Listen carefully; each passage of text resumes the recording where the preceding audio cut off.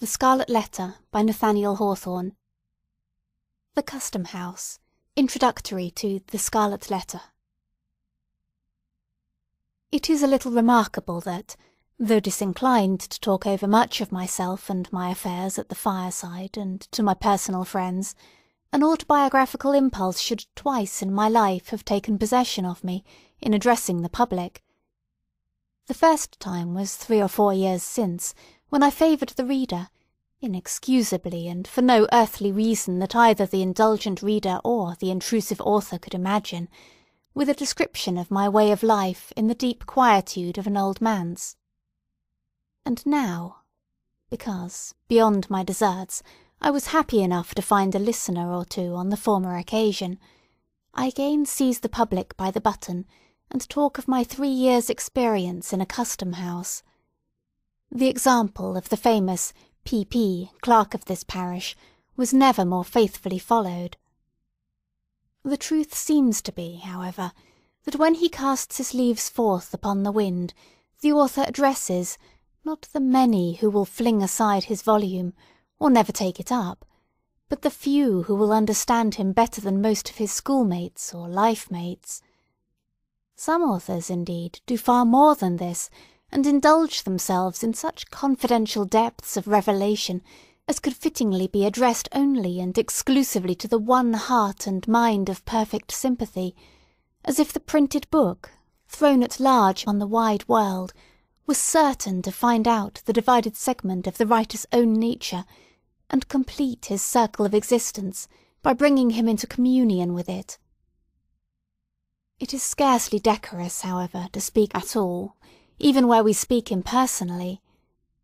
But, as thoughts are frozen and utterance benumbed, unless the speaker stand in some true relation with his audience, it may be pardonable to imagine that a friend, a kind and apprehensive, though not the closest friend, is listening to our talk, and then, a native reserve being thawed by this genial consciousness, we may prate of the circumstances that lie around us, and even of ourself, but still keep the inmost me behind its veil. To this extent, and within these limits, an author, methinks, may be autobiographical, without violating either the reader's rights or his own. It will be seen likewise that this custom-house sketch has a certain propriety, of a kind always recognised in literature, as explaining how a large portion of the following pages came into my possession, and as offering proofs of the authenticity of a narrative therein contained. This, in fact, a desire to put myself in my true position as editor, or very little more, of the most prolix among the tales that make up my volume. This, and no other, is my true reason for assuming a personal relation with the public. In accomplishing the main purpose, it has appeared allowable, by a few extra touches, to give a faint representation of a mode of life not heretofore described, together with some of the characters that move in it, among whom the author happened to make one.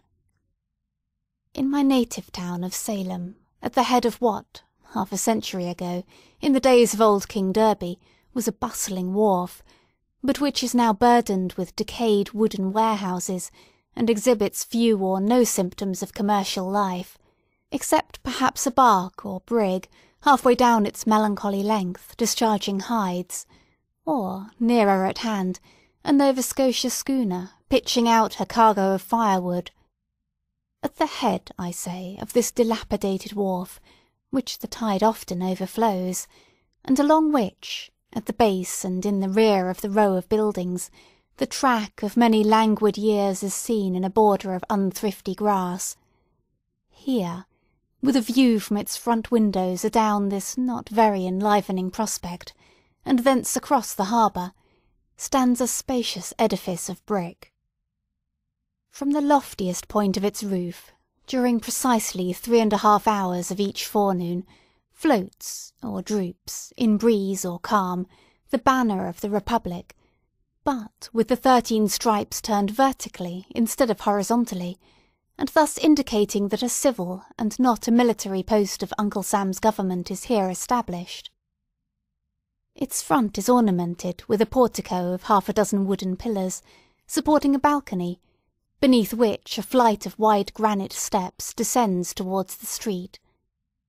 Over the entrance hovers an enormous specimen of the American eagle, with outspread wings, a shield before her breast, and, if I recollect aright, a bunch of intermingled thunderbolts and barbed arrows in each claw. With the customary infirmity of temper that characterises this unhappy fowl, she appears by the fierceness of her beak and eye, and the general truculency of her attitude, to threaten mischief to the inoffensive community, and especially to warn all citizens careful of their safety against intruding on the premises which she overshadows with her wings. Nevertheless, vixenly as she looks, many people are seeking at this very moment to shelter themselves under the wing of the federal eagle, imagining, I presume, that her bosom has all the softness and snugness of an eiderdown pillow. But she has no great tenderness even in her best of moods, and sooner or later, oftener soon than late, is apt to fling off her nestlings with a scratch of her claw, a dab of her beak, or a rankling wound from her barbed arrows. The pavement round about the above-described edifice, which we may as well name at once as the custom-house of the port, has grass enough growing in its chinks to show that it has not, of late days, been worn by any multitudinous resort of business. In some months of the year, however, there often chances a forenoon when affairs move onward with a livelier tread. Such occasions might remind the elderly citizen of that period before the last war with England, when Salem was a port by itself, not scorned, as she is now, by her own merchants and shipowners, who permit her wharves to crumble to ruin, while their ventures go to swell, needlessly and imperceptibly, the mighty flood of commerce at New York or Boston. On some such morning, when 3 or 4 vessels happen to have arrived at once, usually from Africa or South America, or to be on the verge of their departure thitherward, there is a sound of frequent feet passing briskly up and down the granite steps. Here, before his own wife has greeted him, you may greet the sea-flushed shipmaster, just in port, with his vessel's papers under his arm in a tarnished tin box. Here, too, comes his owner, cheerful, sombre, gracious, or in the sulks, accordingly as his scheme of the now accomplished voyage has been realised in merchandise that will readily be turned to gold, or has buried him under a bulk of incommodities such as nobody will care to rid him of. Here, likewise, the germ of the wrinkle-browed, grizzly-bearded, careworn merchant, we have the smart young clerk, who gets the taste of traffic as a wolf-cub does of blood, and already sends adventures in his master's ships, when he had better be sailing mimic-boats upon a mill-pond. Another figure in the scene is the outward-bound sailor in quest of a protection, or the recently arrived one, pale and feeble, seeking a passport to the hospital. Nor must we forget the captains of the rusty little schooners that bring firewood from the British provinces, a rough-looking set of tarpaulins, without the alertness of the Yankee aspect, but contributing an item of no slight importance to our decaying trade. Cluster all these individuals together, as they sometimes were, with other miscellaneous ones to diversify the group, and, for the time being, it made the custom-house a stirring scene. More frequently, however, on ascending the steps, you would discern, in the entry if it was summer-time, or in their appropriate rooms if wintry or inclement weather, a row of venerable figures, sitting in old-fashioned chairs, which were tipped on their hind legs back against the wall. Oftentimes they were asleep, but occasionally might be heard talking together, in voices between a speech and a snore, and with that lack of energy that distinguishes the occupants of almshouses and all other human beings who depend for subsistence on charity, on monopolised labour, or on anything else but their own independent exertions. These old gentlemen, seated, like Matthew, at the receipt of custom, but not very liable to be summoned thence, like him, for apostolic errands, were custom-house officers. Furthermore, on the left hand as you enter the front door is a certain room or office, about 15 feet square, and of a lofty height, with 2 of its arched windows commanding a view of the aforesaid dilapidated wharf, and the third looking across a narrow lane, and along a portion of Derby Street. All 3 give glimpses of the shops of grocers, block-makers, slop-sellers, and ship-chandlers, around the doors of which are generally to be seen, laughing and gossiping, clusters of old salts and such other wharf-rats as haunt the Wapping of a seaport. The room itself is cobwebbed and dingy with old paint. Its floor is strewn with grey sand, in a fashion that has elsewhere fallen into long disuse, and it is easy to conclude, from the general slovenliness of the place, that this is a sanctuary into which womankind, with her tools of magic, the broom and mop, has very infrequent access. In the way of furniture, there is a stove with a voluminous funnel, an old pine desk with a 3-legged stool beside it, 2 or 3 wooden-bottom chairs, exceedingly decrepit and infirm, and, not to forget the library, on some shelves a score or 2 of volumes of the Acts of Congress, and a bulky digest of the revenue laws. A tin pipe ascends through the ceiling, and forms a medium of vocal communication with other parts of the edifice.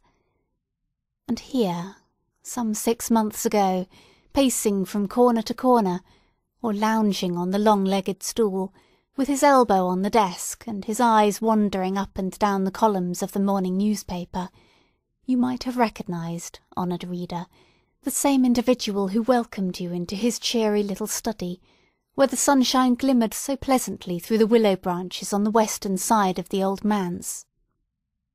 But now, should you go thither to seek him, you would inquire in vain for the loco-foco surveyor. The besom of reform hath swept him out of office, and a worthier successor wears his dignity and pockets his emoluments. This old town of Salem, my native place, though I have dwelt much away from it both in boyhood and maturer years, possesses, or did possess, a hold on my affection, the force of which I have never realised during my seasons of actual residence here.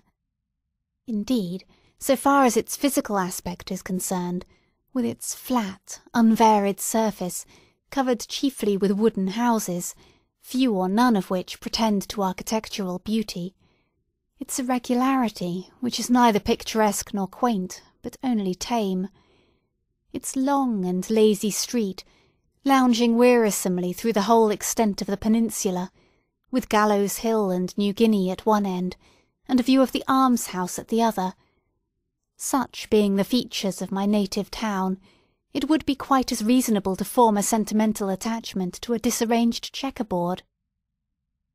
And yet, though invariably happiest elsewhere, there is within me a feeling for old Salem, which, in lack of a better phrase, I must be content to call affection. The sentiment is probably assignable to the deep and aged roots which my family has stuck into the soil. It is now nearly 2 centuries and a quarter since the original Briton, the earliest emigrant of my name, made his appearance in the wild and forest-bordered settlement which has since become a city. And here his descendants have been born and died, and have mingled their earthly substance with the soil, until no small portion of it must necessarily be akin to the mortal frame wherewith, for a little while, I walk the streets. In part, therefore, the attachment of which I speak is the mere sensuous sympathy of dust for dust. Few of my countrymen can know what it is, nor, as frequent transplantation is perhaps better for the stock, need they consider it desirable to know. But the sentiment has likewise its moral quality. The figure of that first ancestor, invested by family tradition with a dim and dusky grandeur, was present to my boyish imagination as far back as I can remember. It still haunts me, and induces a sort of home feeling with the past, which I scarcely claim in reference to the present phase of the town. I seem to have a stronger claim to a residence here on account of this grave, bearded, sable-cloaked and steeple-crowned progenitor, who came so early, with his Bible and his sword, and trod the unworn street with such a stately port, and made so large a figure, as a man of war and peace, a stronger claim than for myself, whose name is seldom heard and my face hardly known. He was a soldier, legislator, judge. He was a ruler in the church. He had all the puritanic traits, both good and evil. He was likewise a bitter persecutor, as witness the Quakers, who have remembered him in their histories, and relate an incident of his hard severity towards a woman of their sect, which will last longer, it is to be feared, than any record of his better deeds, although these were many. His son, too, inherited the persecuting spirit, and made himself so conspicuous in the martyrdom of the witches, that their blood may fairly be said to have left a stain upon him. So deep a stain, indeed, that his dry old bones, in the Charter Street burial ground, must still retain it, if they have not crumbled utterly to dust. I know not whether these ancestors of mine bethought themselves to repent, and ask pardon of heaven for their cruelties, or whether they are now groaning under the heavy consequences of them in another state of being. At all events, I, the present writer, as their representative, hereby take shame upon myself for their sakes, and pray that any curse incurred by them, as I have heard, and as the dreary and unprosperous condition of the race for many a long year back would argue to exist, may be now and henceforth removed. Doubtless, however, either of these stern and black-browed Puritans would have thought it quite a sufficient retribution for his sins, that, after so long a lapse of years, the old trunk of the family tree, with so much venerable moss upon it, should have borne, as its topmost bough, an idler like myself.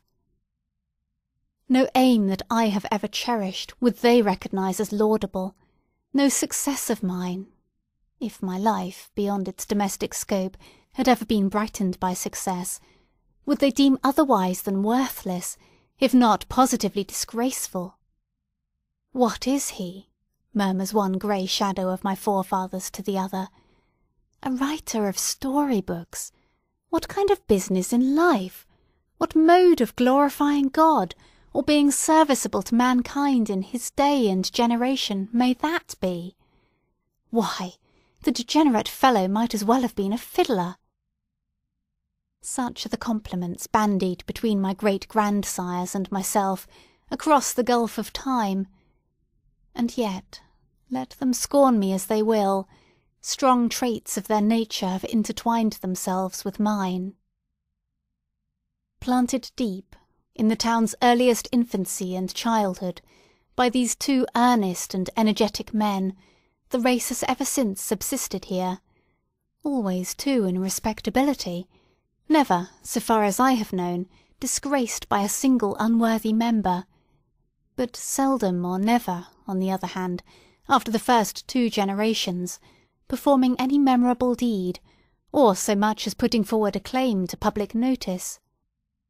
Gradually they have sunk almost out of sight, as old houses, here and there about the streets, get covered half-way to the eaves by the accumulation of new soil. From father to son, for above 100 years, they followed the sea, a grey-headed shipmaster in each generation, retiring from the quarter-deck to the homestead, while a boy of 14 took the hereditary place before the mast, confronting the salt spray and the gale which had blustered against his sire and grandsire. The boy, also in due time, passed from the forecastle to the cabin, spent a tempestuous manhood, and returned from his world wanderings, to grow old and die, and mingle his dust with the natal earth. This long connection of a family with one spot, as its place of birth and burial, creates a kindred between the human being and the locality, quite independent of any charm in the scenery or moral circumstances that surround him. It is not love, but instinct.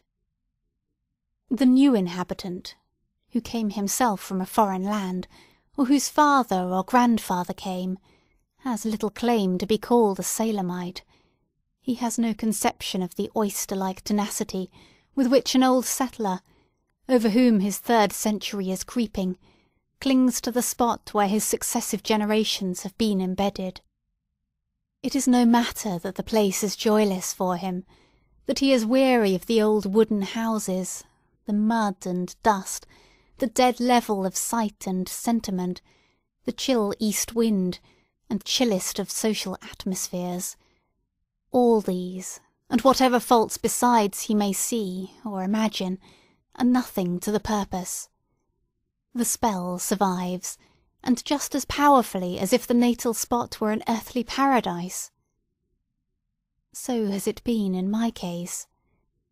I felt it almost as a destiny to make Salem my home, so that the mould of features and cast of character, which had all along been familiar here, ever, as one representative of the race lay down in the grave, another assuming, as it were, his sentry march along the main street, might still, in my little day, be seen and recognized in the old town. Nevertheless, this very sentiment is an evidence that the connection, which has become an unhealthy one, should at least be severed. Human nature will not flourish, any more than a potato, if it be planted and replanted for too long a series of generations in the same worn-out soil. My children have had other birthplaces, and, so far as their fortunes may be within my control, shall strike their roots into unaccustomed earth. On emerging from the old manse, it was chiefly this strange, indolent, unjoyous attachment for my native town that brought me to fill a place in Uncle Sam's brick edifice, when I might as well, or better, have gone somewhere else. My doom was on me. It was not the first time, nor the second, that I had gone away, as it seemed permanently, but yet returned, like the bad halfpenny, or as if Salem were for me the inevitable centre of the universe. So, one fine morning I ascended the flight of granite steps, with the President's commission in my pocket, and was introduced to the corps of gentlemen who were to aid me in my weighty responsibility as Chief Executive Officer of the Custom House. I doubt greatly, or rather I do not doubt at all, whether any public functionary of the United States, either in the civil or military line, has ever had such a patriarchal body of veterans under his orders as myself. The whereabouts of the oldest inhabitant was at once settled when I looked at them. For upwards of 20 years before this epoch, the independent position of the collector had kept the Salem Custom House out of the whirlpool of political vicissitude which makes the tenure of office generally so fragile. A soldier, New England's most distinguished soldier, he stood firmly on the pedestal of his gallant services, and, himself secure in the wise liberality of the successive administrations through which he had held office, he had been the safety of his subordinates in many an hour of danger and heartquake. General Miller was radically conservative, a man over whose kindly nature habit had no slight influence, attaching himself strongly to familiar faces, and with difficulty moved to change, even when change might have brought unquestionable improvement. Thus, on taking charge of my department, I found few but aged men. They were but ancient sea captains for the most part, who, after being tossed on every sea, and standing up sturdily against life's tempestuous blast, had finally drifted into this quiet nook, where, with little to disturb them, except the periodical terrors of a presidential election, they one and all acquired a new lease of existence. Though by no means less liable than their fellow-men to age and infirmity, they had evidently some talisman or other that kept death at bay. 2 or 3 of their number, as I was assured, being gouty and rheumatic, or perhaps bedridden, never dreamed of making their appearance at the custom-house during a large part of the year, but, after a torpid winter, would creep out into the warm sunshine of May or June, go lazily about what they termed duty, and, at their own leisure and convenience, betake themselves to bed again. I must plead guilty to the charge of abbreviating the official breath of more than one of these venerable servants of the Republic. They were allowed, on my representation, to rest from their arduous labours, and soon afterwards, as if their sole principle of life had been zeal for their country's service, as I verily believe it was, withdrew to a better world. It is a pious consolation to me that, through my interference, a sufficient space was allowed them for repentance of the evil and corrupt practices into which, as a matter of course, every custom-house officer must be supposed to fall. Neither the front nor the back entrance of the custom-house opens on the road to paradise. The greater part of my officers were Whigs. It was well for their venerable brotherhood that the new surveyor was not a politician, and, though a faithful Democrat in principle, neither received nor held his office with any reference to political services. Had it been otherwise, had an active politician been put into this influential post to assume the easy task of making head against a Whig collector, whose infirmities withheld him from the personal administration of his office, hardly a man of the old corps would have drawn the breath of official life within a month after the exterminating angel had come up the custom-house steps. According to the received code in such matters, it would have been nothing short of duty, in a politician, to bring every one of those white heads under the axe of the guillotine. It was plain enough to discern that the old fellows dreaded some such discourtesy at my hands. It pained, and at the same time amused me, to behold the terrors that attended my advent, to see a furrowed cheek, weather-beaten by half a century of storm, turn ashy pale at the glance of so harmless an individual as myself, to detect, as one or another addressed me, the tremor of a voice, which, in long past days, had been wont to bellow through a speaking trumpet hoarsely enough to frighten Boreas himself to silence. They knew, these excellent old persons, that, by all established rule, and, as regarded some of them, weighed by their own lack of efficiency for business, they ought to have given place to younger men, more orthodox in politics, and altogether fitter than themselves to serve our common uncle. I knew it, too, but could never quite find in my heart to act upon the knowledge. Much and deservedly to my own discredit, therefore, and considerably to the detriment of my official conscience, they continued, during my incumbency, to creep about the wharves and loiter up and down the custom-house steps. They spent a good deal of time, also, asleep in their accustomed corners, with their chairs tilted back against the walls, awaking, however, once or twice in the forenoon, to bore one another with the several thousandth repetition of old sea-stories and mouldy jokes that had grown to be passwords and countersigns among them. The discovery was soon made, I imagine, that the new surveyor had no great harm in him. So, with lightsome hearts and the happy consciousness of being usefully employed, in their own behalf at least, if not for our beloved country, these good old gentlemen went through the various formalities of office. Sagaciously under their spectacles did they peep into the holds of vessels. Mighty was their fuss about little matters, and marvellous, sometimes, the obtuseness that allowed greater ones to slip between their fingers. Whenever such a mischance occurred, when a waggon-load of valuable merchandise had been smuggled ashore, at noonday perhaps, and directly beneath their unsuspicious noses, nothing could exceed the vigilance and alacrity with which they proceeded to lock and double-lock, and secure with tape and sealing-wax, all the avenues of the delinquent vessel. Instead of a reprimand for their previous negligence, the case seemed rather to require a eulogium on their praiseworthy caution after the mischief had occurred, a grateful recognition of the promptitude of their zeal the moment that there was no longer any remedy. Unless people are more than commonly disagreeable, it is my foolish habit to contract a kindness for them. The better part of my companion's character, if it have a better part, is that which usually comes uppermost in my regard, and forms the type whereby I recognise the man.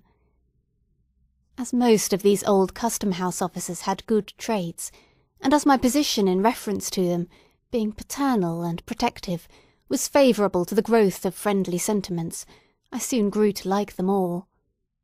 It was pleasant in the summer forenoons, when the fervent heat, that almost liquefied the rest of the human family, merely communicated a genial warmth to their half-torpid systems. It was pleasant to hear them chatting in the back entry, a row of them all tipped against the wall as usual, while the frozen witticisms of past generations were thawed out and came bubbling with laughter from their lips. Externally, the jollity of aged men has much in common with the mirth of children. The intellect, any more than a deep sense of humour, has little to do with the matter.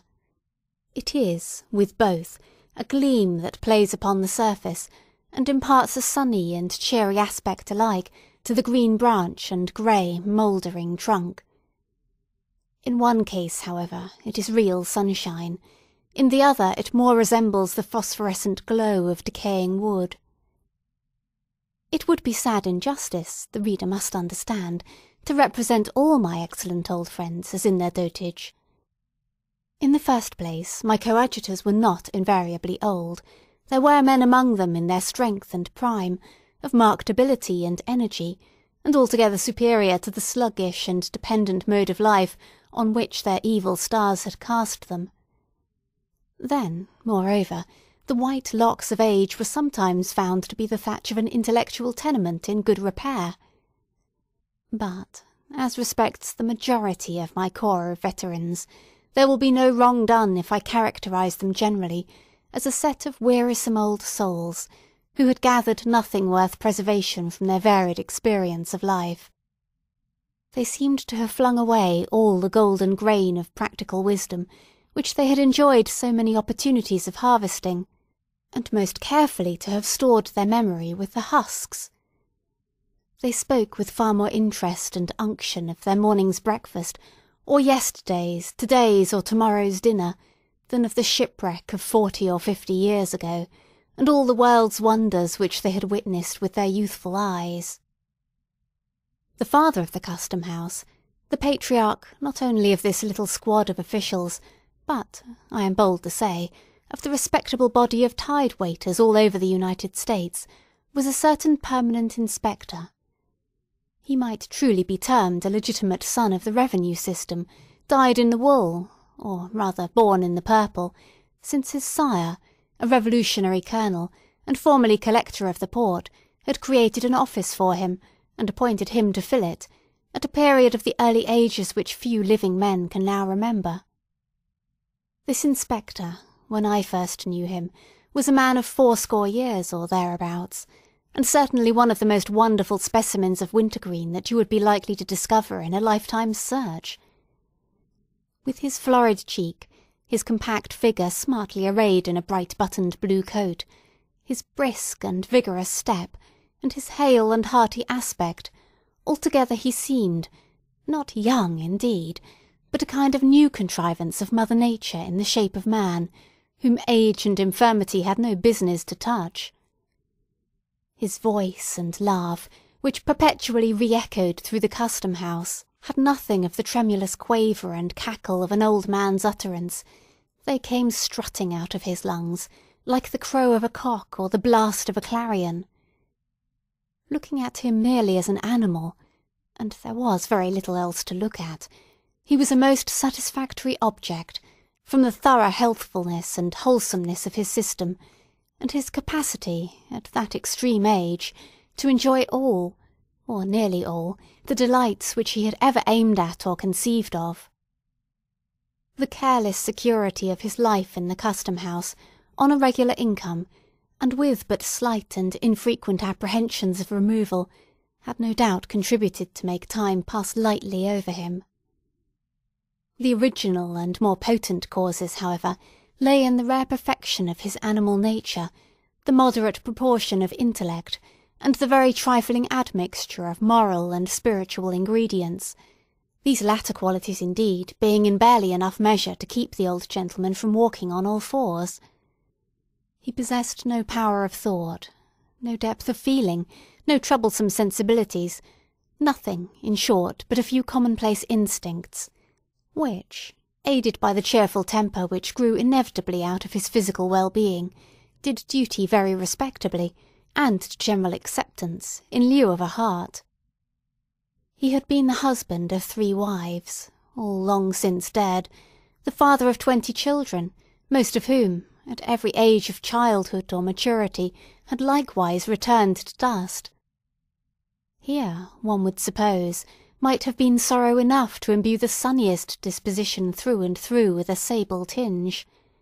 Not so with our old inspector. One brief sigh sufficed to carry off the entire burden of these dismal reminiscences. The next moment he was as ready for sport as any unbreeched infant, far readier than the collector's junior clerk, who, at 19 years, was much the elder and graver man of the two. I used to watch and study this patriarchal personage, with, I think, livelier curiosity than any other form of humanity there presented to my notice. He was, in truth, a rare phenomenon, so perfect, in one point of view, so shallow, so delusive, so impalpable, such an absolute nonentity in every other.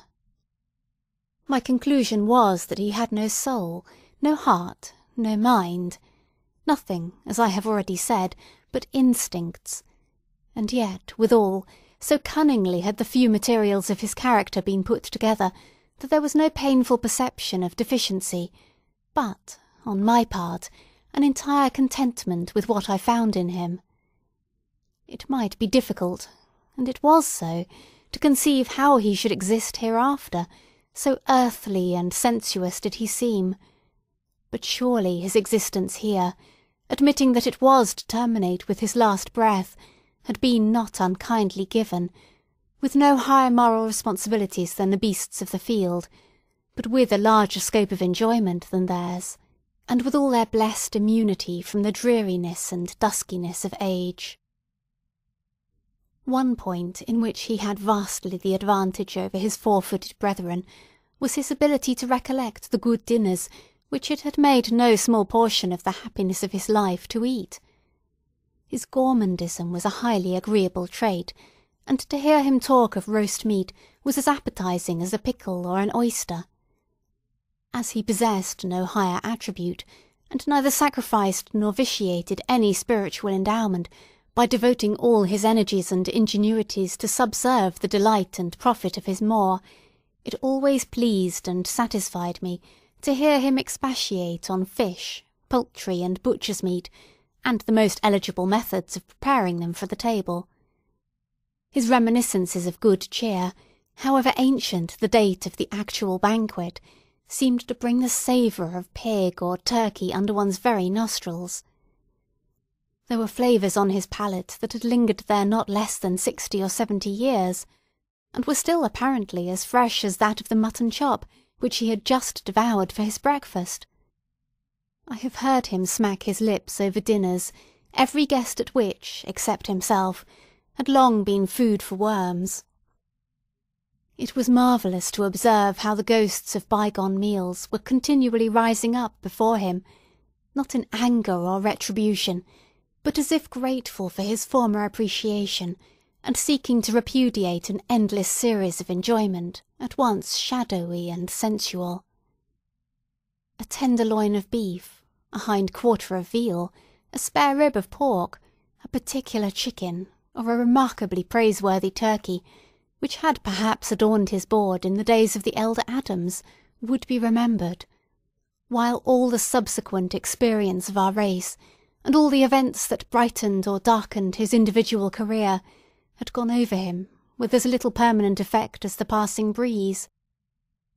The chief tragic event of the old man's life, so far as I could judge, was his mishap with a certain goose, which lived and died some 20 or 40 years ago, a goose of most promising figure, but which, at table, proved so inveterately tough that the carving knife would make no impression on its carcass, and it could only be divided with an axe and hand-saw.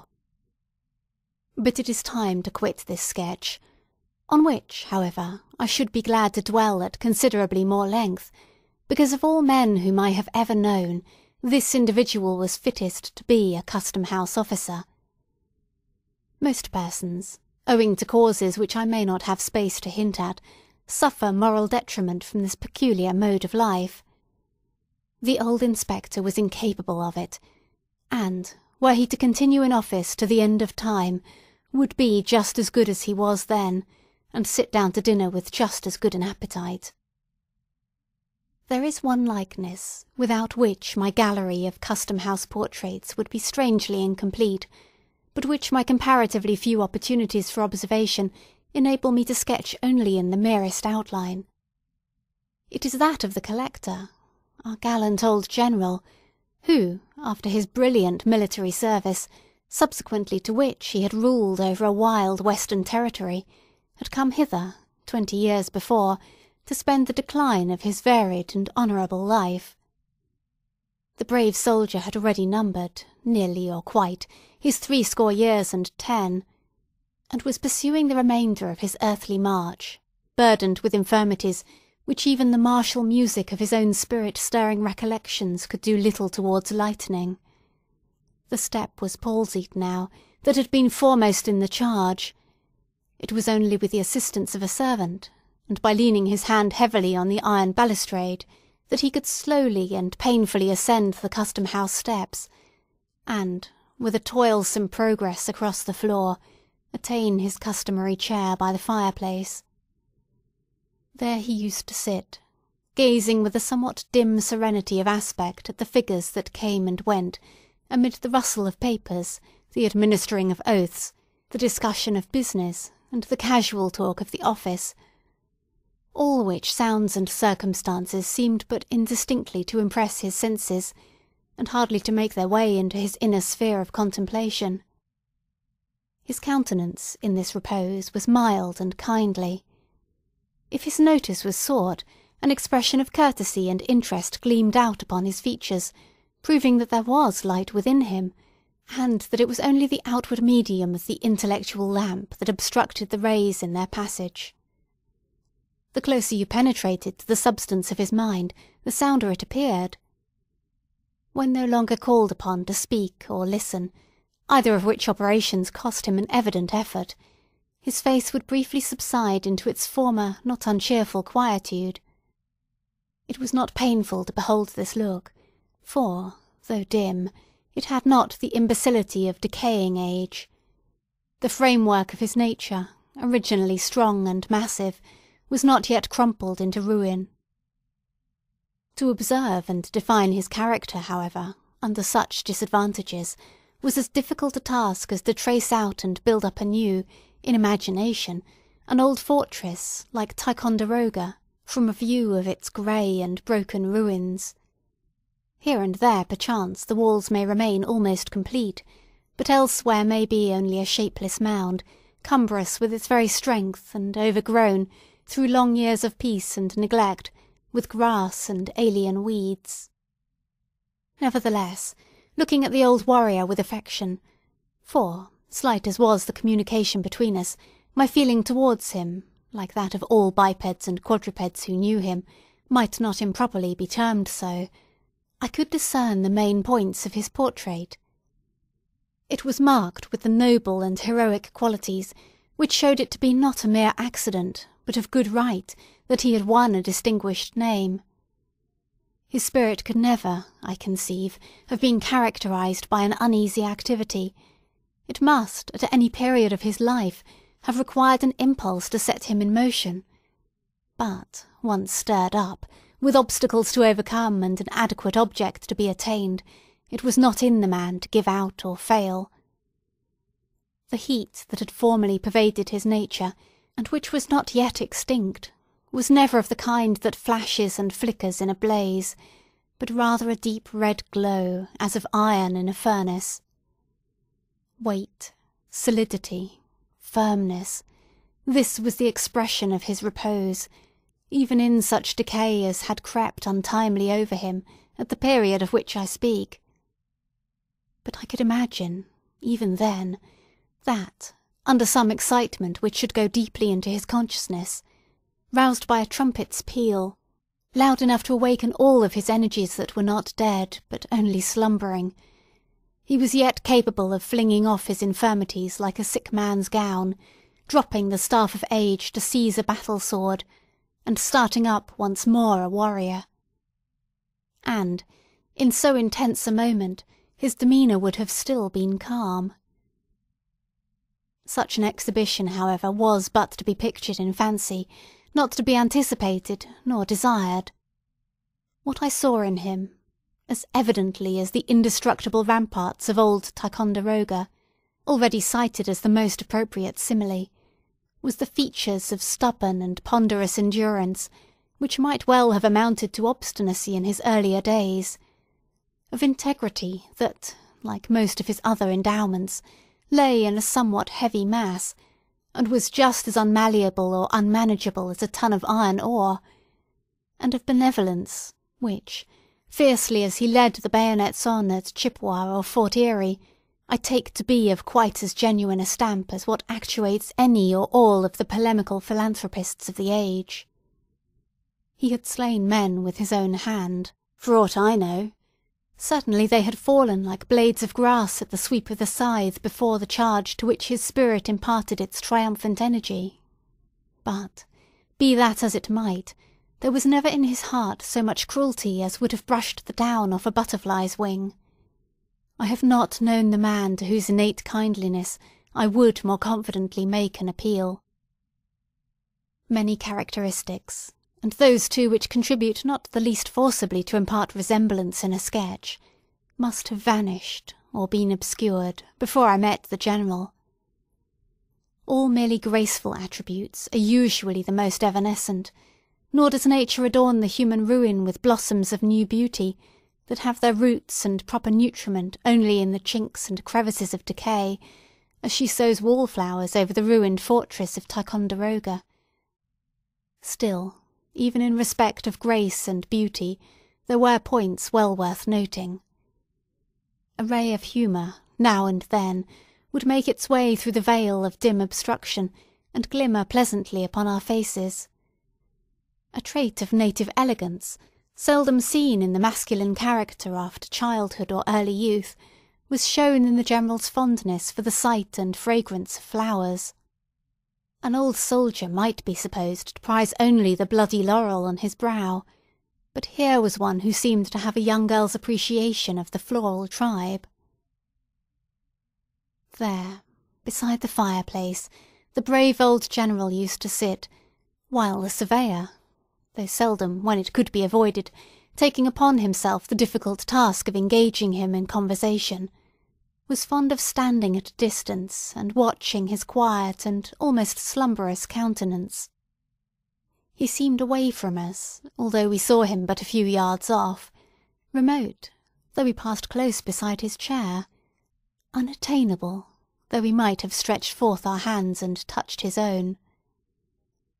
It might be that he lived a more real life within his thoughts than amid the unappropriate environment of the collector's office. The evolutions of the parade, the tumult of the battle, the flourish of old heroic music heard 30 years before, such scenes and sounds, perhaps, were all alive before his intellectual sense. Meanwhile, the merchants and shipmasters, the spruce clerks and uncouth sailors, entered and departed.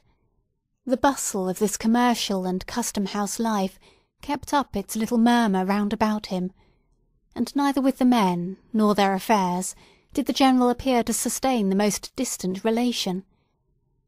He was as much out of place as an old sword, now rusty, but which had flashed once in the battle's front, and showed still a bright gleam along its blade, would have been among the inkstands, paper folders, and mahogany rulers on the deputy collector's desk.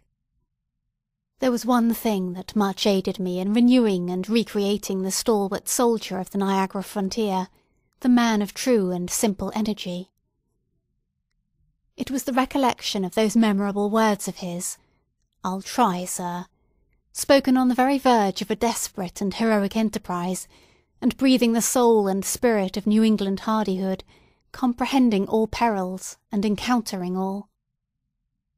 If, in our country, valour were rewarded by heraldic honour, this phrase, which it seems so easy to speak, but which only he, with such a task of danger and glory before him, has ever spoken, would be the best and fittest of all mottos for the general's shield of arms.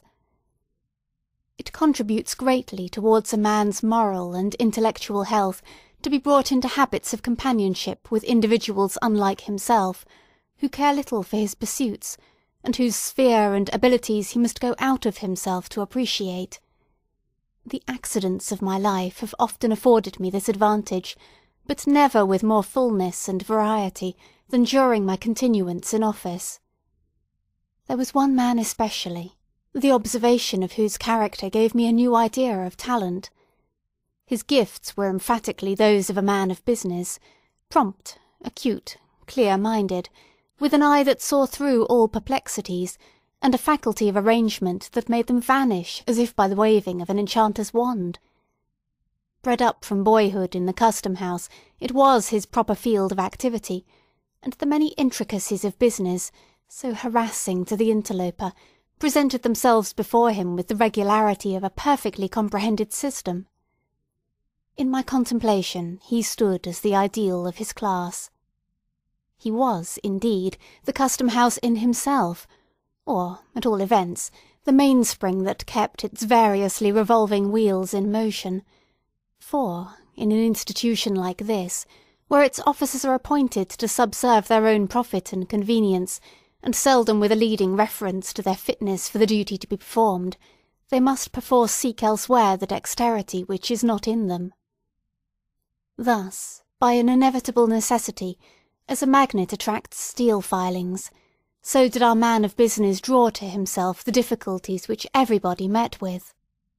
With an easy condescension and kind forbearance towards our stupidity, which, to his order of mind, must have seemed little short of crime, would he, forthwith, by the merest touch of his finger, make the incomprehensible as clear as daylight. The merchants valued him not less than we, his esoteric friends. His integrity was perfect. It was a law of nature with him, rather than a choice or a principle, nor can it be otherwise than the main condition of an intellect so remarkably clear and accurate as his, to be honest and regular in the administration of affairs. A stain on his conscience, as to anything that came within the range of his vocation, would trouble such a man very much in the same way, though to a far greater degree, than an error in the balance of an account, or an ink blot on the fair page of a book of record. Here, in a word, and it is a rare instance in my life, I had met with a person thoroughly adapted to the situation which he held. Such were some of the people with whom I now found myself connected. I took it in good part, at the hands of Providence, that I was thrown into a position so little akin to my past habits, and set myself seriously to gather from it whatever profit was to be had. After my fellowship of toil and impracticable schemes with the dreamy brethren of Brook Farm, after living for 3 years within the subtle influence of an intellect like Emerson's, after those wild, free days on the Assabeth, indulging fantastic speculations, beside our fire of fallen boughs, with Ellery Channing, after talking with Thoreau about pine trees and Indian relics in his hermitage at Walden, after growing fastidious by sympathy with the classic refinement of Hillard's culture, after becoming imbued with poetic sentiment at Longfellow's hearthstone, it was time, at length, that I should exercise other faculties of my nature, and nourish myself with food for which I had hitherto had little appetite. Even the old inspector was desirable, as a change of diet, to a man who had known Alcott. I looked upon it as an evidence, in some measure, of a system naturally well balanced, and lacking no essential part of a thorough organisation, that, with such associates to remember, I could mingle at once with men of altogether different qualities, and never murmur at the change. Literature, its exertions and objects, were now of little moment in my regard. I cared not at this period for books, they were apart from me. Nature, except it were human nature, the nature that is developed in earth and sky, was, in one sense, hidden from me, and all the imaginative delight wherewith it had been spiritualized passed away out of my mind. A gift, a faculty, if it had not been departed, was suspended and inanimate within me. There would have been something sad, unutterably dreary in all this, had I not been conscious that it lay at my own option to recall whatever was valuable in the past. It might be true, indeed, that this was a life which could not, with impunity, be lived too long, else it might make me permanently other than I had been, without transforming me into any shape which it would be worth my while to take. But I never considered it as other than a transitory life. There was always a prophetic instinct, a low whisper in my ear, that within no long period, and whenever a new change of custom should be essential to my good, change would come.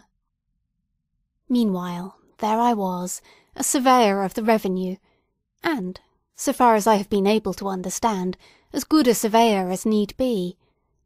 A man of thought, fancy, and sensibility, had he 10 times the surveyor's proportion of those qualities, may, at any time, be a man of affairs, if he will only choose to give himself the trouble.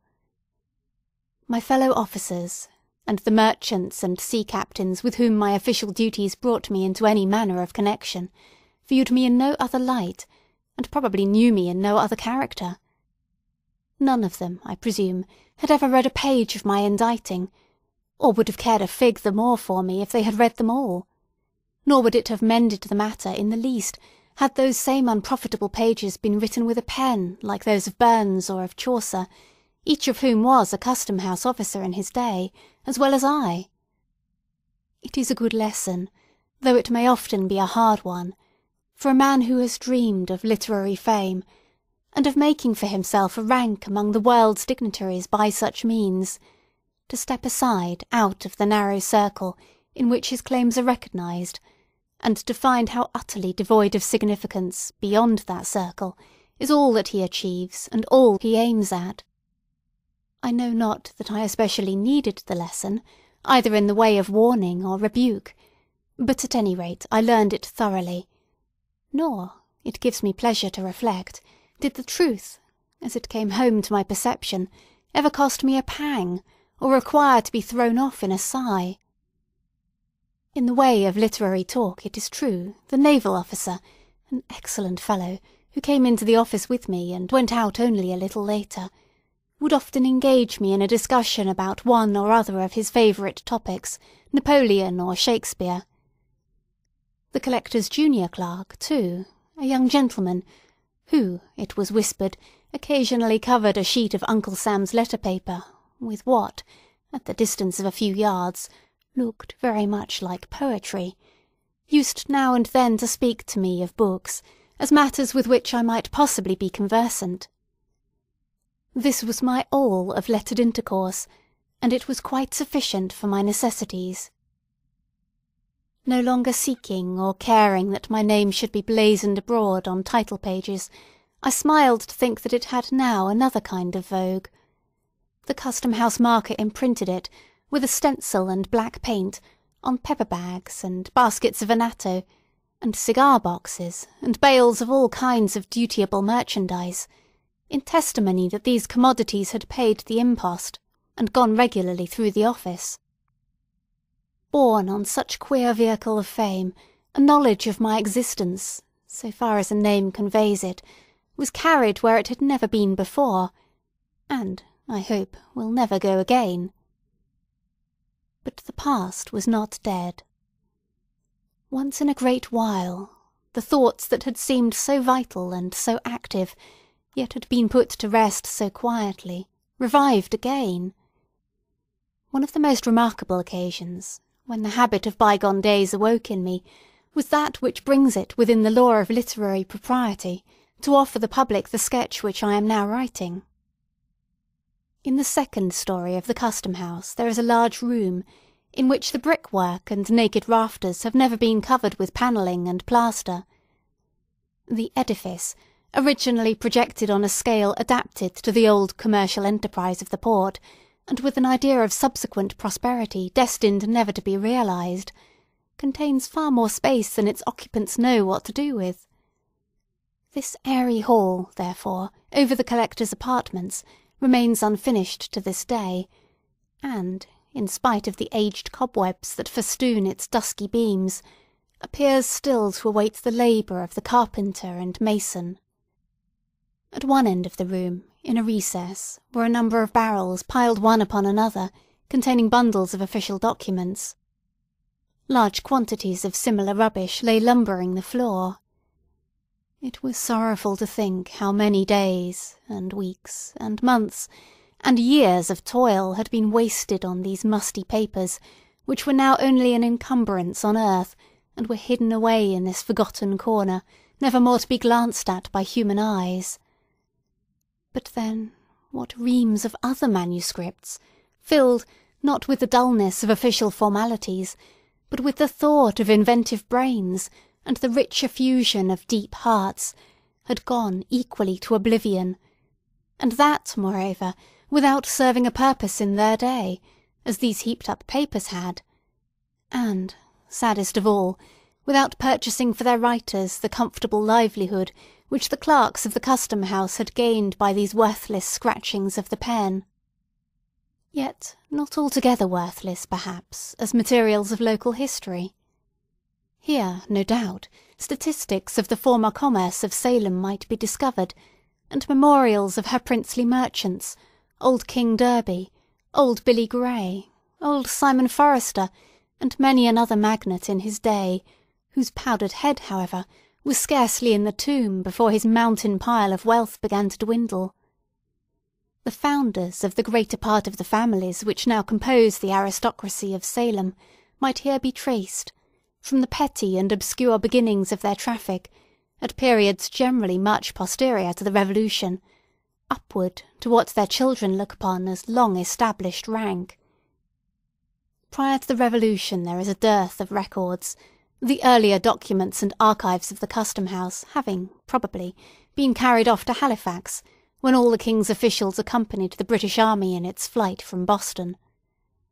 It has often been a matter of regret with me, for, going back perhaps to the days of the Protectorate, those papers must have contained many references to forgotten or remembered men, and to antique customs, which would have affected me with the same pleasure as when I used to pick up Indian arrowheads in the field near the old manse. But, one idle and rainy day, it was my fortune to make a discovery of some little interest. Poking and burrowing into the heaped-up rubbish in the corner, unfolding one and another document, and reading the names of vessels that had long ago foundered at sea or rotted at the wharves, and those of merchants never heard of now on 'Change, nor very readily decipherable on their mossy tombstones. Glancing at such matters with the saddened, weary, half-reluctant interest which we bestow on the corpse of dead activity, and, exerting my fancy, sluggish with little use, to raise up from these dry bones an image of the old town's brighter aspect, when India was a new region, and only Salem knew the way thither, I chanced to lay my hand on a small package carefully done up in a piece of ancient yellow parchment. This envelope had the air of an official record of some period long past, when clerks engrossed their stiff and formal chirography on more substantial materials than at present. There was something about it that quickened an instinctive curiosity, and made me undo the faded red tape that tied up the package, with the sense that a treasure would here be brought to light. Unbending the rigid folds of the parchment cover, I found it to be a commission, under the hand and seal of Governor Shirley, in favour of one Jonathan Pugh, as surveyor of His Majesty's customs for the port of Salem, in the province of Massachusetts Bay. I remembered to have read, probably in Felt's Annals, a notice of the decease of Mr. Surveyor Pugh about 80 years ago, and likewise, in a newspaper of recent times, an account of the digging up of his remains in the little graveyard of St. Peter's Church during the renewal of that edifice. Nothing, if I rightly call to mind, was left of my respected predecessor, save an imperfect skeleton, and some fragments of apparel, and a wig of majestic frizzle, which, unlike the head that it once adorned, was in very satisfactory preservation. But, on examining the papers which the parchment commission served to envelop, I found more traces of Mr. Pugh's mental part, and the internal operations of his head, than the frizzled wig had contained of the venerable skull itself. They were documents, in short, not official, but of a private nature, or at least written in his private capacity, and apparently with his own hand. I could account for their being included in the heap of custom-house lumber only by the fact that Mr. Pugh's death had happened suddenly, and that these papers, which he probably kept in his official desk, had never come to the knowledge of his heirs, or were supposed to relate to the business of the revenue. On the transfer of the archives to Halifax, this package, proving to be of no public concern, was left behind, and had remained ever since unopened. The ancient surveyor, being little molested, I suppose, at that early day, with business pertaining to his office, seems to have devoted some of his many leisure hours to researches as a local antiquarian, and other inquisitions of a similar nature. These supplied material for petty activity to a mind that would otherwise have been eaten up with rust. A portion of his facts, by the by, did me good service in the preparation of the article entitled Main Street, included in the present volume. The remainder may perhaps be applied to purposes equally valuable hereafter, or, not impossibly, may be worked up, so far as they go, into a regular history of Salem, should my veneration for the natal soil ever impel me to so pious a task. Meanwhile they shall be at the command of any gentleman, inclined and competent, to take the unprofitable labour off my hands. As a final disposition, I contemplate depositing them with the Essex Historical Society. But the object that most drew my attention to the mysterious package was a certain affair of fine red cloth, much worn and faded. There were traces about it of gold embroidery, which, however, was greatly frayed and defaced, so that none, or very little, of the glitter was left. It had been wrought, as was easy to perceive, with wonderful skill of needlework, and the stitch, as I am assured by ladies conversant with such mysteries, gives evidence of a now forgotten art, not to be discovered even by the process of picking out the threads. This rag of scarlet cloth, for time, wear, and a sacrilegious moth had reduced it to little other than a rag, on careful examination, assumed the shape of a letter. It was the capital letter A. By an accurate measurement, each limb proved to be precisely 3 inches and a quarter in length. It had been intended, there could be no doubt, as an ornamental article of dress, but how it was to be worn, or what rank, honour, and dignity, in by-past times, were signified by it, was a riddle which, so evanescent are the fashions of the world in these particulars, I saw little hope of solving. And yet it strangely interested me.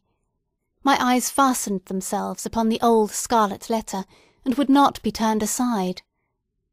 Certainly there was some deep meaning in it most worthy of interpretation, and which, as it were, streamed forth from the mystic symbol, subtly communicating itself to my sensibilities, but evading the analysis of my mind.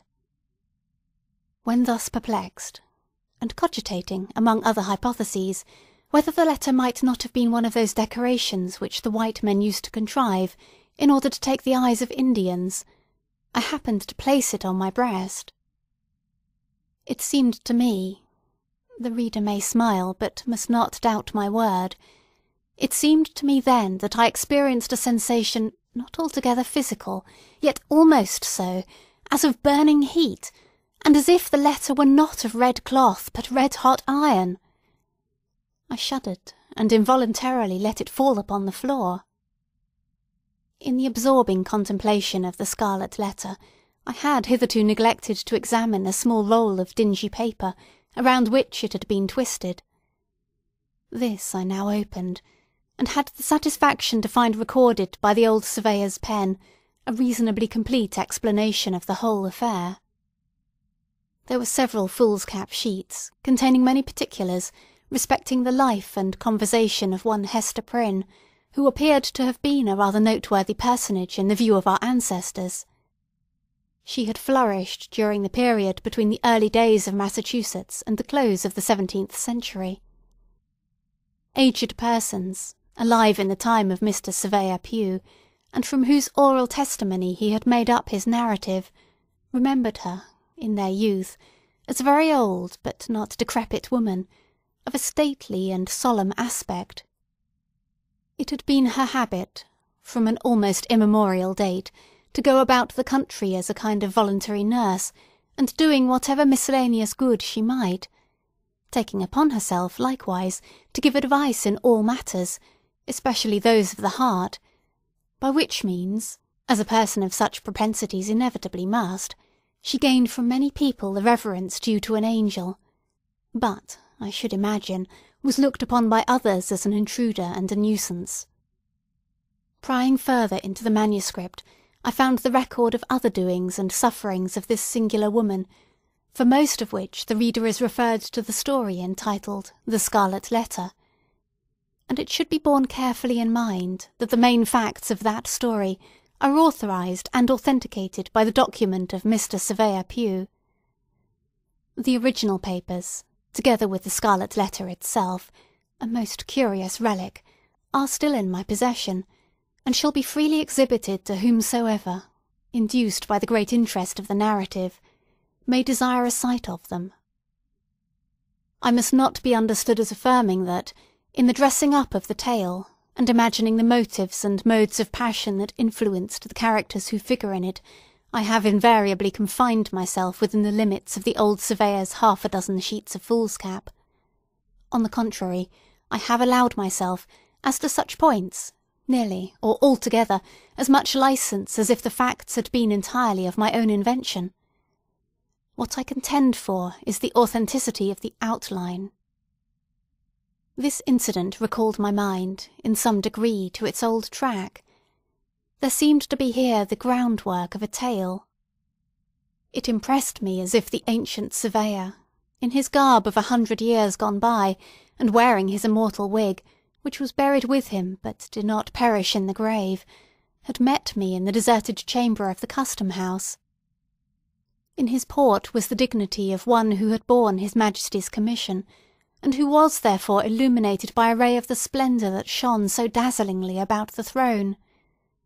How unlike, alas, the hang-dog look of a republican official, who, as the servant of the people, feels himself less than the least, and below the lowest of his masters. With his own ghostly hand, the obscurely seen but majestic figure had imparted to me the scarlet symbol and the little roll of explanatory manuscript. With his own ghostly voice he had exhorted me, on the sacred consideration of my filial duty and reverence towards him, who might reasonably regard himself as my official ancestor, to bring his mouldy and moth-eaten lucubrations before the public. "Do this," said the ghost of Mr. Surveyor Pugh, emphatically nodding the head that looked so imposing within its memorable wig. "Do this, and the profit shall be all your own. You will shortly need it, for it is not in your days as it was in mine, when a man's office was a life lease, and oftentimes an heirloom. But I charge you, in this matter of old Mistress Prynne, give to your predecessor's memory the credit which will be rightfully due." And I said to the ghost of Mr. Surveyor Pugh, "I will." On Hester Prynne's story, therefore, I bestowed much thought. It was the subject of my meditations for many an hour, while pacing to and fro across my room, or traversing, with 100-fold repetition, the long extent from the front door of the custom-house to the side entrance and back again. Great were the weariness and annoyance of the old inspector and the weighers and gaugers, whose slumbers were disturbed by the unmercifully lengthened tramp of my passing and returning footsteps. Remembering their own former habits, they used to say that the surveyor was walking the quarter-deck. They probably fancied that my sole object, and indeed the sole object for which a sane man could ever put himself into voluntary motion, was to get an appetite for dinner. And, to say the truth, an appetite, sharpened by the east wind that generally blew along the passage, was the only valuable result of so much indefatigable exercise. So little adapted is the atmosphere of a custom-house to the delicate harvest of fancy and sensibility, that, had I remained there through 10 presidencies yet to come, I doubt whether the tale of the Scarlet Letter would ever have been brought before the public eye. My imagination was a tarnished mirror. It would not reflect, or only with miserable dimness, the figures with which I did my best to people it. The characters of the narrative would not be warmed and rendered malleable by any heat that I could kindle at my intellectual forge. They would take neither the glow of passion nor the tenderness of sentiment, but retained all the rigidity of dead corpses, and stared me in the face with a fixed and ghastly grin of contemptuous defiance. "What have you to do with us?" that expression seemed to say. "The little power you might have once possessed over the tribe of unrealities is gone. You have bartered it for a pittance of the public gold. Go, then, and earn your wages." In short, the almost torpid creatures of my own fancy twitted me with imbecility, and not without fair occasion. It was not merely during the 3 hours and a half which Uncle Sam claimed as his share of my daily life that this wretched numbness held possession of me. It went with me on my seashore walks and rambles into the country, whenever, which was seldom and reluctantly, I bestirred myself to seek that invigorating charm of nature which used to give me such freshness and activity of thought the moment that I stepped across the threshold of the old manse. The same torpor, as regarded the capacity for intellectual effort, accompanied me home, and weighed upon me in the chamber which I most absurdly termed my study. Nor did it quit me when, late at night, I sat in the deserted parlour, lighted only by the glimmering coal-fire and the moon, striving to picture forth imaginary scenes, which, the next day, might flow out on the brightening page in many-hued description. If the imaginative faculty refused to act at such an hour, it might well be deemed a hopeless case. Moonlight, in a familiar room, falling so white upon the carpet, and showing all its figures so distinctly, making every object so minutely visible, yet so unlike a morning or noontide visibility, is a medium the most suitable for a romance writer to get acquainted with his elusive guests. There is the little domestic scenery of the well-known apartment, the chairs, with each its separate individuality, the centre-table sustaining a work-basket, a volume or two, and an extinguished lamp, the sofa, the book-case, the picture on the wall. All these details, so completely seen, are so spiritualized by the unusual light that they seem to lose their actual substance and become things of intellect. Nothing is too small or too trifling to undergo this change and acquire dignity thereby. A child's shoe, the doll seated in her little wicker carriage, the hobby-horse, whatever, in a word, has been used or played with during the day, is now invested with a quality of strangeness and remoteness, though still almost as vividly present as by daylight. Thus, therefore, the floor of our familiar room has become a neutral territory, somewhere between the real world and fairyland, where the actual and the imaginary may meet, and each imbue itself with the nature of the other. Ghosts might enter here without affrighting us. It would be too much in keeping with the scene to excite surprise, were we to look about us and discover a form, beloved but gone hence, now sitting quietly in a streak of this magic moonshine, with an aspect that would make us doubt whether it had returned from afar, or had never once stirred from our fireside. The somewhat dim coal fire has an essential influence in producing the effect which I would describe. It throws its unobtrusive tinge throughout the room, with a faint ruddiness upon the walls and ceiling, and a reflected gleam upon the polish of the furniture. This warmer light mingles itself with the cold spirituality of the moonbeams, and communicates, as it were, a heart and sensibilities of human tenderness to the forms which fancy summons up. It converts them from snow images into men and women. Glancing at the looking-glass, we behold, deep within its haunted verge, the smouldering glow of the half-extinguished anthracite, the white moonbeams on the floor, and a repetition of all the gleam and shadow of the picture, with one remove further from the actual and nearer to the imaginative. Then, at such an hour, and with this scene before him, if a man, sitting all alone, cannot dream strange things, and make them look like truth, he need never try to write romances.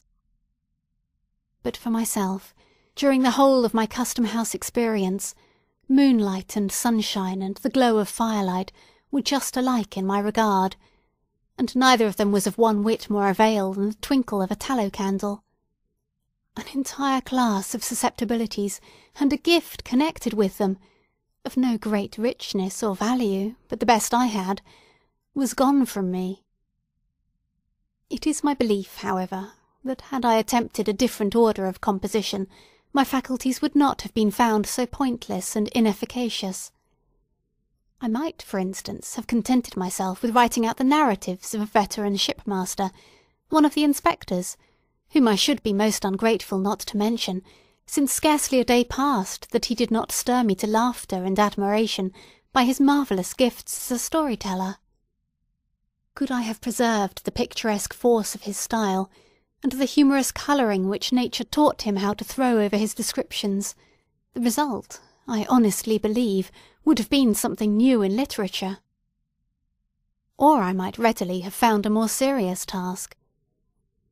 It was a folly, with the materiality of this daily life pressing so intrusively upon me, to attempt to fling myself back into another age, or to insist on creating the semblance of a world out of airy matter, when, at every moment, the impalpable beauty of my soap bubble was broken by the rude contact of some actual circumstance. The wiser effort would have been to diffuse thought and imagination through the opaque substance of to-day, and thus to make it a bright transparency, to spiritualize the burden that began to weigh so heavily, to seek, resolutely, the true and indestructible value that lay hidden in the petty and wearisome incidents and ordinary characters with which I was now conversant. The fault was mine. The page of life that was spread out before me seemed dull and commonplace, only because I had not fathomed its deeper import. A better book than I shall ever write was there, leaf after leaf presenting itself to me, just as it was written out by the reality of the flitting hour, and vanishing as fast as written, only because my brain wanted the insight, and my hand the cunning, to transcribe it. At some future day, it may be, I shall remember a few scattered fragments and broken paragraphs, and write them down, and find the letters turn to gold upon the page. These perceptions had come too late. At the instant I was only conscious that what would have been a pleasure once was now a hopeless toil. There was no occasion to make much moan about this state of affairs. I had ceased to be a writer of tolerably poor tales and essays, and had become a tolerably good surveyor of the customs. That was all. But, nevertheless, it is anything but agreeable to be haunted by a suspicion that one's intellect is dwindling away, or exhaling, without your consciousness, like ether out of a phial, so that, at every glance, you find a smaller and less volatile residuum, Of the fact there could be no doubt, and, examining myself and others, I was led to conclusions, in reference to the effect of public office on the character, not very favourable to the mode of life in question. In some other form, perhaps, I may hereafter develop these effects. Suffice it here to say that a custom-house officer of long continuance can hardly be a very praiseworthy or respectable personage, for many reasons.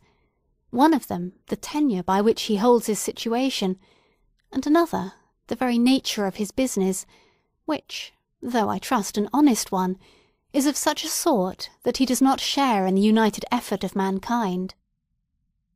An effect, which I believe to be observable, more or less, in every individual who has occupied the position, is, that while he leans on the mighty arm of the Republic, his own proper strength departs from him. He loses, in an extent proportioned to the weakness or force of his original nature, the capability of self-support. If he possesses an unusual share of native energy, or if the enervating magic of place do not operate too long upon him, his forfeited powers may be redeemable. The ejected officer, fortunate in the unkindly shove that sends him forth betimes to struggle amid a struggling world, may return to himself, and become all that he has ever been. But this seldom happens. He usually keeps his ground just long enough for his own ruin, and is then thrust out, with all sinews unstrung, to totter along the difficult footpath of life as he best may. Conscious of his own infirmity, that his tempered steel and elasticity are lost, he forever afterwards looks wistfully about him in quest of support external to himself. His pervading and continual hope, a hallucination, which, in the face of all discouragement and making light of impossibilities, haunts him while he lives, and, I fancy, like the convulsive throes of the cholera, torments him for a brief space after death, is that, finally, and in no long time, by some happy coincidence of circumstances, he shall be restored to office. This faith, more than anything else, steals the pith and availability out of whatever enterprise he may dream of undertaking. Why should he toil and moil, and be at so much trouble to pick himself up out of the mud, when, in a little while hence, the strong arm of his uncle will raise and support him? Why should he work for his living here, or go to dig gold in California, when he is so soon to be made happy, at monthly intervals, with a little pile of glittering coin out of his uncle's pocket? It is sadly curious to observe how slight a taste of office suffices to infect a poor fellow with this singular disease. Uncle Sam's gold, meaning no disrespect to the worthy old gentleman, has, in this respect, a quality of enchantment like that of the devil's wages. Whoever touches it should look well to himself, or he may find the bargain to go hard against him, involving, if not his soul, yet many of its better attributes, its sturdy force, its courage and constancy, its truth, its self-reliance, and all that gives the emphasis to manly character. Here was a fine prospect in the distance. Not that the surveyor brought the lesson home to himself, or admitted that he could be so utterly undone, either by continuance in office or ejectment. Yet my reflections were not the most comfortable. I began to grow melancholy and restless, continually prying into my mind to discover which of its poor properties were gone, and what degree of detriment had already accrued to the remainder. I endeavoured to calculate how much longer I could stay in the custom-house, and yet go forth a man. To confess the truth, it was my greatest apprehension, as it would never be a measure of policy to turn out so quiet an individual as myself, and it hardly being in the nature of a public officer to resign. It was my chief trouble, therefore, that I was likely to grow grey and decrepit in the surveyorship, and become much such another animal as the old inspector. Might it not, in the tedious lapse of official life that lay before me, finally be with me as it was with this venerable friend, to make the dinner hour the nucleus of the day, and to spend the rest of it, as an old dog spends it, asleep in the sunshine or in the shade. A dreary look-forward, this, for a man who felt it to be the best definition of happiness to live throughout the whole range of his faculties and sensibilities. But all this while I was giving myself very unnecessary alarm. Providence had meditated better things for me than I could possibly imagine for myself. A remarkable event of the 3rd year of my surveyorship, to adopt the tone of PP, was the election of General Taylor to the presidency. It is essential, in order to a complete estimate of the advantages of official life, to view the incumbent at the incoming of a hostile administration. His position is then one of the most singularly irksome, and in every contingency disagreeable, that a wretched mortal can possibly occupy, with seldom an alternative of good on either hand, though what presents itself to him as the worst event may, very probably, be the best.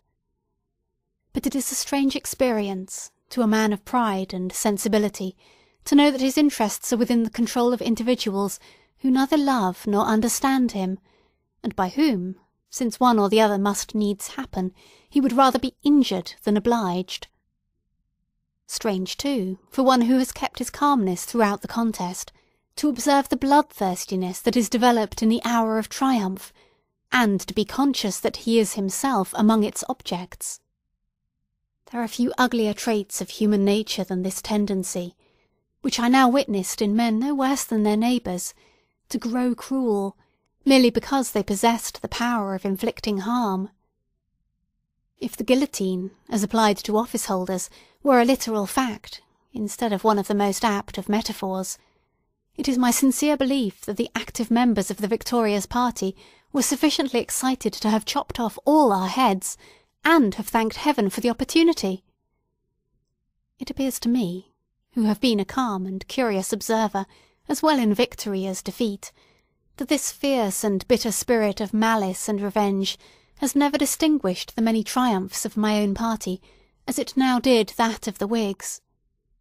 The Democrats take the offices, as a general rule, because they need them, and because the practice of many years has made it the law of political warfare, which, unless a different system be proclaimed, it was weakness and cowardice to murmur at. But the long habit of victory has made them generous. They know how to spare when they see occasion, and when they strike, the axe may be sharp indeed, but its edge is seldom poisoned with ill will, nor is it their custom ignominiously to kick the head which they have just struck off. In short, unpleasant as was my predicament, at best I saw much reason to congratulate myself that I was on the losing side rather than the triumphant one. If, heretofore, I had been none of the warmest of partisans, I began now, at the season of peril and adversity, to be pretty acutely sensible with which party my predilections lay.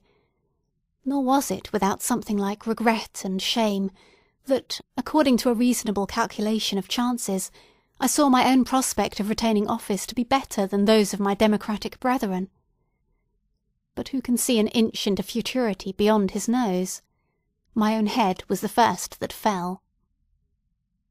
The moment when a man's head drops off is seldom or never, I am inclined to think, precisely the most agreeable of his life. Nevertheless, like the greater part of our misfortunes, even so serious a contingency brings its remedy and consolation with it, if the sufferer will but make the best, rather than the worst, of the accident which has befallen him. In my particular case the consolatory topics were close at hand, and, indeed, had suggested themselves to my meditations a considerable time before it was requisite to use them. In view of my previous weariness of office, and vague thoughts of resignation, my fortune somewhat resembled that of a person who should entertain an idea of committing suicide, and although beyond his hopes, meet with the good hap to be murdered. In the custom-house, as before in the old manse, I had spent 3 years, a term long enough to rest a weary brain, long enough to break off old intellectual habits and make room for new ones, long enough, and too long, to have lived in an unnatural state, doing what was really of no advantage nor delight to any human being, and withholding myself from toil that would, at least, have stilled an unquiet impulse in me. Then, moreover, as regarded his unceremonious ejectment, the late surveyor was not altogether ill-pleased to be recognised by the Whigs as an enemy, since his inactivity in political affairs, his tendency to roam, at will, in that broad and quiet field where all mankind may meet, rather than confine himself to those narrow paths where brethren of the same household must diverge from one another, had sometimes made it questionable with his brother Democrats whether he was a friend. Now, after he had won the crown of martyrdom, though with no longer a head to wear it on, the point might be looked upon as settled. Finally, little heroic as he was, it seemed more decorous to be overthrown in the downfall of the party with which he had been content to stand, than to remain a forlorn survivor when so many worthier men were falling. And at last, after subsisting for 4 years on the mercy of a hostile administration, be compelled then to define his position anew, and claim the yet more humiliating mercy of a friendly one.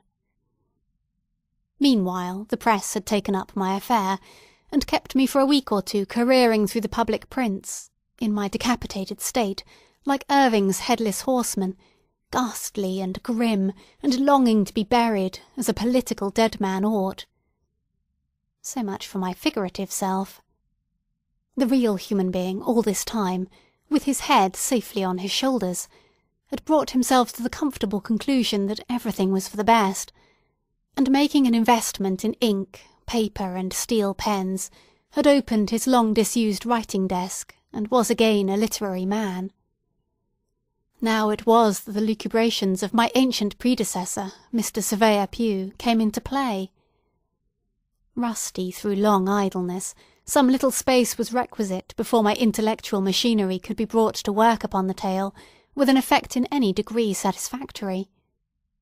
Even yet, though my thoughts were ultimately much absorbed in the task, it wears, to my eye, a stern and sombre aspect, too much ungladdened by genial sunshine, too little relieved by the tender and familiar influences which soften almost every scene of nature and real life, and undoubtedly should soften every picture of them.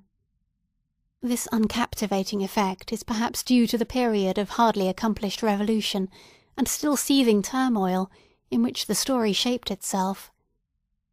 It is no indication, however, of a lack of cheerfulness in the writer's mind, for he was happier while straying through the gloom of these sunless fantasies than at any time since he had quitted the old manse. Some of the briefer articles, which contribute to make up the volume, have likewise been written since my involuntary withdrawal from the toils and honours of public life, and the remainder are gleaned from annuals and magazines of such antique date that they have gone round the circle and come back to novelty again.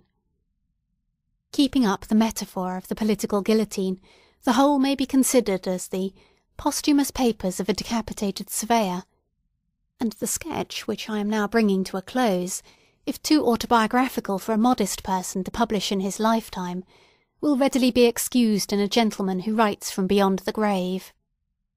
Peace be with all the world, my blessing on my friends, my forgiveness to my enemies, for I am in the realm of quiet.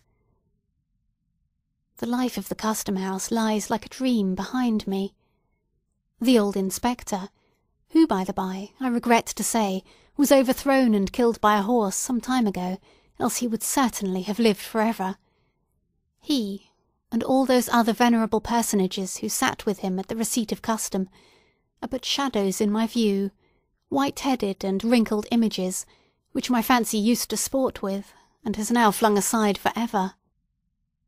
The merchants, Pingree, Phillips, Shepherd, Upton, Kimball, Bertram, Hunt, these and many other names, which had such classic familiarity for my ear 6 months ago, these men of traffic, who seemed to occupy so important a position in the world, how little time has it required to disconnect me from them all, not merely in act, but recollection? It is with an effort that I recall the figures and appellations of these few. Soon, likewise, my old native town will loom upon me through the haze of memory, a mist brooding over and around it, as if it were no portion of the real earth, but an overgrown village in cloudland, with only imaginary inhabitants to people its wooden houses and walk its homely lanes, and the unpicturesque prolixity of its main street. Henceforth it ceases to be a reality of my life. I am a citizen of somewhere else. My good townspeople will not much regret me, for, though it has been as dear an object as any, in my literary efforts, to be of some importance in their eyes, and to win myself a pleasant memory in this abode and burial place of so many of my forefathers, there has never been, for me, the genial atmosphere which a literary man requires in order to ripen the best harvest of his mind. I shall do better amongst other faces, and these familiar ones, it need hardly be said, will do just as well without me. It may be, however, O transporting and triumphant thought, that the great-grandchildren of the present race may sometimes think kindly of the scribbler of bygone days, when the antiquary of days to come, among the sights memorable in the town's history, shall point out the locality of the town pump.